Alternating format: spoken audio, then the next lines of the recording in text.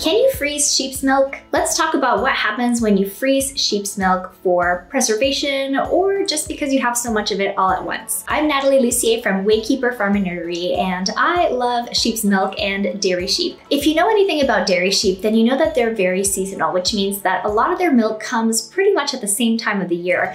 And there's peak production where it's really hard to keep up with all of the milk, and you might need to be making cheese on a regular basis to just take up all this milk. Now, unlike dairy cows where you could breed them at different times of the year or keep them going year round, dairy sheep do not usually make milk throughout the whole year. They take a break after they finish weaning their sheep, their little lambs, and then they are getting ready to be pregnant and then have their next batch of lambs. So what do you do if you have all this milk at once? Can you freeze it and will it stay good?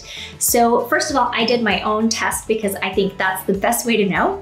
And so what I did is I froze a jar of milk, and a couple days later I thawed it out. And then I am going to test and kind of tell you what I think is different between a fresh jar of milk that is just from a day or two ago and then a frozen jar that's been thawed out. So first of all, when I look at the frozen and thawed milk, I can definitely see that it has a little bit more of a granular texture, so a little bit grainier. And when I did take it out, you could see that the fat had separated from the rest of the milk. And I think that's normal. What happens when you freeze something is that the solids try to get out of the water that's freezing.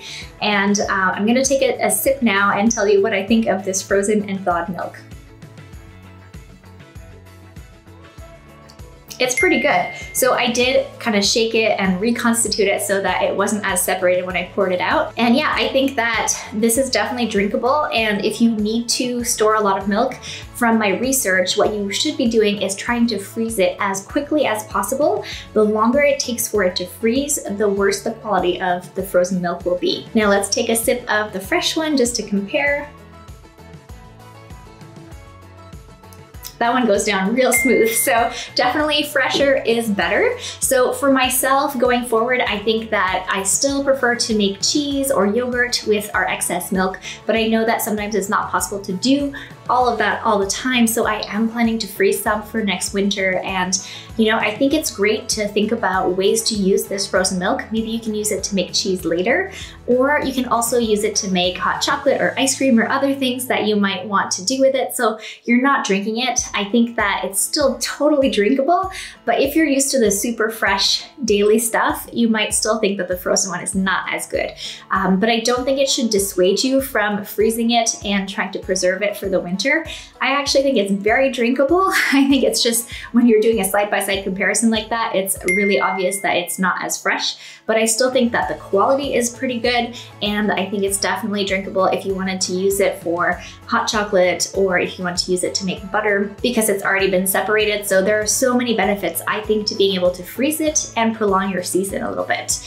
And I did do a little bit more research on this and not just to rely on my own experiment. And there is research stating that if you freeze milk very quickly and keep it at about -20 Celsius, then it will preserve very, very well for up to 6 months. And what they found is that there is very little effect on the milk itself in terms of quality of the proteins and the solids and the fats. So that is super encouraging. So if you only have, say, one dairy ewe and you're trying to collect enough milk to make a big batch of cheese, you could totally freeze some, and then when you do have enough, you can thaw it out and make your cheese that way. You could also freeze it to make that yogurt that you want to make later on in the year. So I feel like there are so many great ways to use the frozen sheep's milk. In another study out of New Zealand, they found that if milk is frozen very slowly, let's say you put it in a giant bulk tank and then you try to freeze that much milk at once, that the proteins and the fats tend to be a little bit more damaged. So I think this is where having a homestead dairy sheep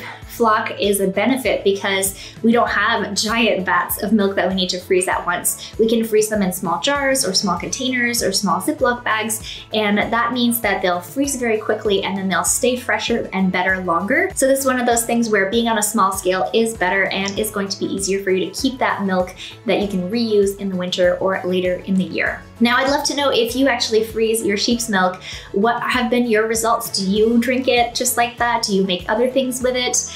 What works for you when it comes to freezing sheep's milk and prolonging that bounty of the summer and the fresh grass that all of these sheep are eating? I want to know, and please leave a comment below. Make sure you like this video and subscribe to the channel because I have more great videos with lots of cute lambs and sheep in them coming for you very soon.